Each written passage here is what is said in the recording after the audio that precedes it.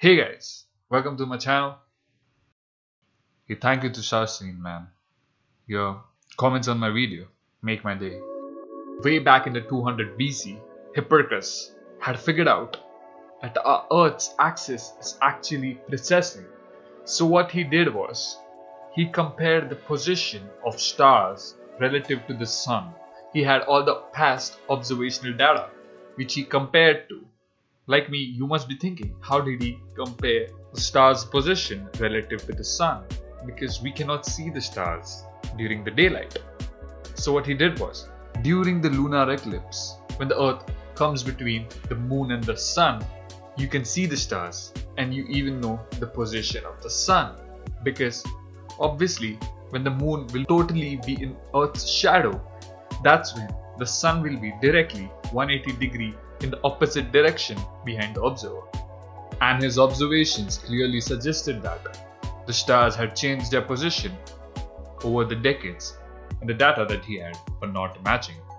Hence he concluded that the earth itself is moving or changing its orientation. Hence we can see the change in the position of all the stars in the sky. And this is how he concluded that the earth's axis is precessing.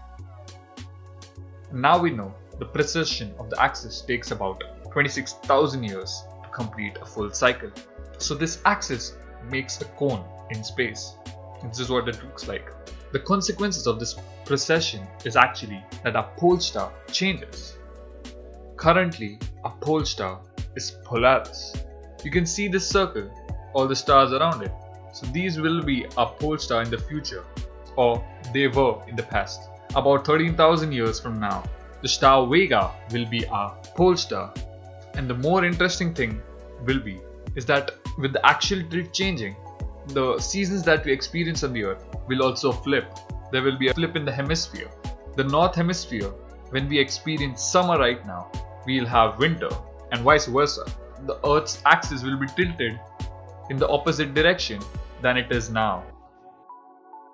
So a major change that you can experience because of this precession motion is that when we talk about a year, we say that it's a time taken for the earth to go around the sun.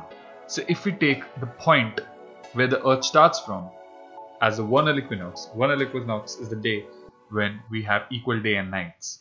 That's 12 hours day, 12 hours night. And we go around the sun. Before we reach the exact point, we experience vernal equinox 20 minutes earlier.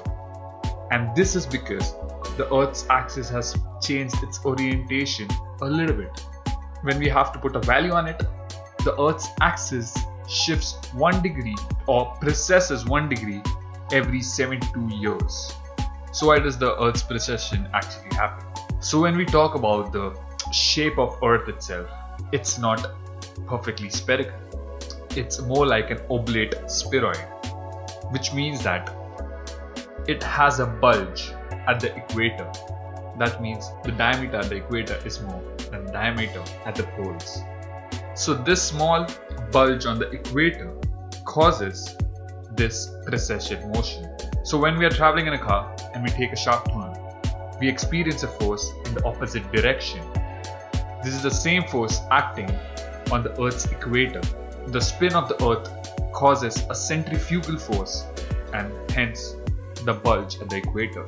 So this bulge is being attracted by the gravitational forces of the sun and the moon. If you have seen a spinning top, it likes to maintain its orientation unless there's a force acted upon it. For the same reason, when there is a force acting on the Earth's spin, that's the gravitational pull of the moon and the sun, the Earth's axis precesses. This is all for today. Please do like the video, share the video with your friends, and hit the bell icon. See you in the next video. Till then, as always, stay curious, stay awesome.